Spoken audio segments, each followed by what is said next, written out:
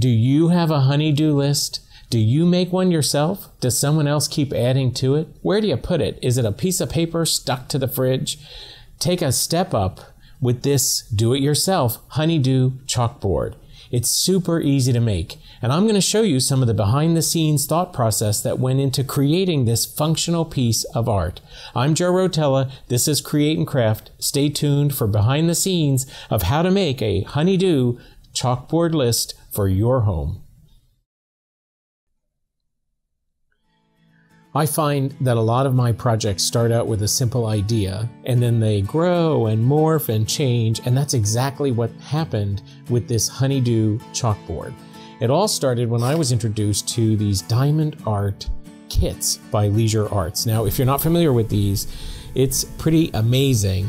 It starts out as a piece of canvas that has a design pre-printed on it that has an adhesive on top of that design.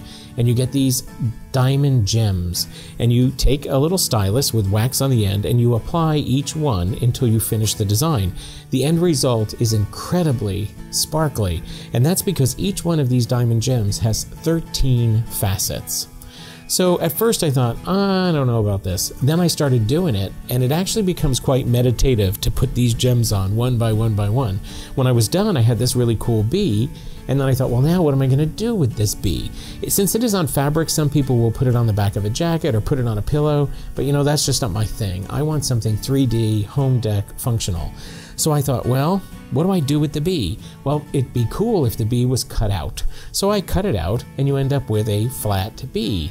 Well, a flat bee is just not going to cut it for me. It needs to look like a bee. It has to have shape. Well, in comes this.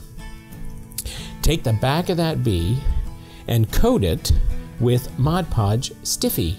And then you build an armature. This is just aluminum foil covered with saran wrap. And that way the finished thing you can peel off if it sticks to this paper at all. Lay it on top and let it dry. When you're done, look at this. We have a 3D bee where the wings are actually bent, the antennae are sticking up. So I thought, well, that's just perfect. Now I have a bee. What am I going to do with the bee? Well, a bee should be on a honeycomb. So that set me down the path of how do I make a honeycomb? And there's several options on how you could do that. I chose to make one out of 1/4 inch thick wood. And I used Proxxon's benchtop tools, because you know I'm like the tool guy. I love my Proxxon tools. This is a lot of work, but it's definitely worth it. In order to get these interior cuts, you drill a small pilot hole in the corner of each of these cells, and I think there's 33 of them. Then you can take out the blade, put the blade through the hole, reattach it, cut out the cell. Then take the blade out, move to the next one. Go all the way around like that. If you don't want to do that, cut them on a ScanNCut. Just use a thick chipboard, and you might even want to cut it twice and glue the two pieces together to give you more substance and a little bit more thickness. Or you could cut it out with foam core by hand with a craft knife, but that would be a lot of work. So now I had a honeycomb. I thought, well, what am I going to do with the honeycomb? So the first thought was to just put it on top of a frame. So I found this picture frame at the thrift store for $1.91. And you know, that's not bad. That would be pretty cool. But then I thought, I don't really know what picture I would put inside. Hey, how about a chalkboard? That's black, goes with the bee color. And you know, it's pretty cool and easy to make a chalkboard with Styletech Craft's chalkboard vinyl. So this is kind of amazing to me. This is vinyl that you could cut out in shapes and put anywhere, but it's chalkboard material, so you can write on it with a piece of chalk. Well, if I put this on a piece of wood, it's going to show every little groove in that wood underneath because vinyl's so thin. So I thought, well, now I have a need or a use for the glass that came inside the frame. Just apply the vinyl to the glass. You're going to get a nice hard surface that's totally smooth. Well, what am I going to do with that piece of glass? How am I going to sandwich that behind my honeycomb? Well, again, we could just stick this on top of the frame. I decided to build this layered approach. So this is 1/8 of an inch Baltic birch that I cut on the Proxxon Scroll Saw. I've got a second layer here that really is just a frame.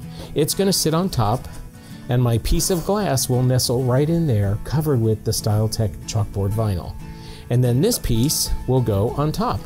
So now I thought, well, that's pretty cool. I have a honeycomb, I have a chalkboard, I'll stick the bee on here somewhere, but you know, a honeycomb should be a golden rich yellow.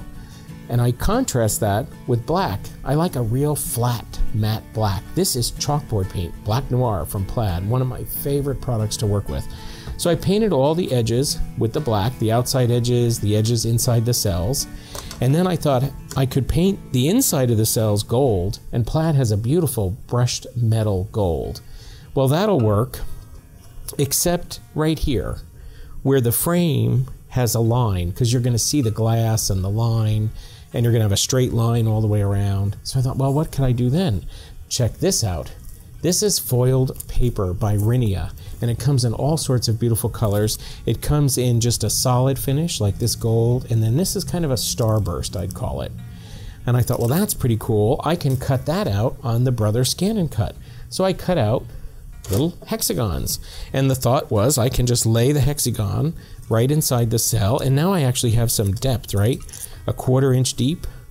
But that's not going to work where the seam is, because the foil is going to show the transition from wood to glass. Well, back to the scroll saw, cut out 33 pieces of wood, put the foil on top, and now you drop in a wood piece. Now that's 1/8 of an inch wood. So now I have two different thicknesses and depths. I have 1/4 inch deep honeycomb cells, and I have 1/8 inch deep, because a 1/4 inch minus the 1/8 of the wood. How do you attach the foiled paper to the wood?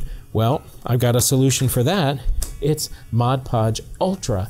This is a spray adhesive, comes in matte and gloss. And all I did was take the wood cutouts, give them a blast, one spray really, and then put the foil paper on top.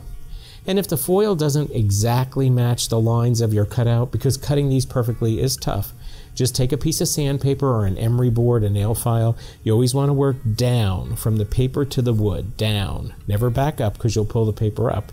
Go down a couple strokes all the way around. This is going to exactly fit the edge of the wood, and it's going to drop in here just perfectly. Well, that was working out pretty well, and then I thought, well, if I've got a chalkboard, I should label it. What am I going to label it with? I could write it, but my handwriting's not very good. Back to the Brother ScanNCut and vinyl from Styletech Crafts. This is gold vinyl, and I don't know if you can tell how fine that can cut, but look at my fingernail compared to the thickness of that letter in Busy Bee. So I thought, well, I could put Busy Bee right on top here, and this is how busy I am. It's my to-do list, but I really like Honeydew, and that font should remind you of a little bear with his honey pot. So now I've got a label going on there. I don't want the mirror or the glass to shimmy at all, so I'm going to attach that to the back frame with some double-sided adhesive tape. Scor-Tape is my favorite, my go-to for a dry adhesive. And then the last thing is, well, how am I going to put the bee on there? So I got my bee, and you can see with the Podge Stiffy, he's dried and he's got some wings. But if I put him too flat, you know, the wings kind of hit, and I kind of want him up in the air a little bit. So thank goodness for yard sales and all the junk we collected them. Look at this. This is a spool of thread, right? An old spool of thread. Well, if we paint that and stick that on top, and we could probably use that Podge Ultra and a little wood dome. This was just a little wood toy part. Now I've got a curved surface. It'll fit right under the body of my bee, and it's going to lift that bee up about 1 inch off the surface of the chalkboard. So now I have lots of dimension going on, right? You've got the bee at the highest level, and then some space, and the honeycomb has 2 different layers, 1/8 of an inch thick, 1/4 of an inch thick, foiled paper in some, patterned in some, solid in some, brushed metal, gold in others. So we've got a lot of textures, we've got a lot of colors going on, or shades, we've got a lot of depth. Well, where am I going to put the chalk? So that was the last thing. And you know, I'm fussy and like these details. How about a Scrabble tile tray? So we cut this with the Proxxon Scroll Saw and glue it to the base. And now I have the perfect place to rest my piece of chalk. So this all started with a diamond art kit from Leisure Arts. Turned out to be a bee. A 3D bee on a chalkboard with a label, on a chalkboard with a label with a honeycomb, with foil. It was really fun to make, and I got to use a ton of tools, which I love. I hope you'll think about how you can take something that starts even as a kit and turn it into something else, even if you just add it to a frame.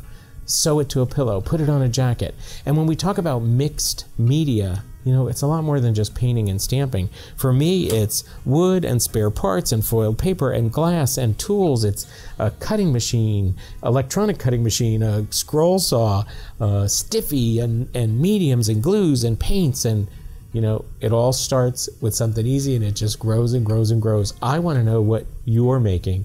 What project did you start that just grew and grew and grew?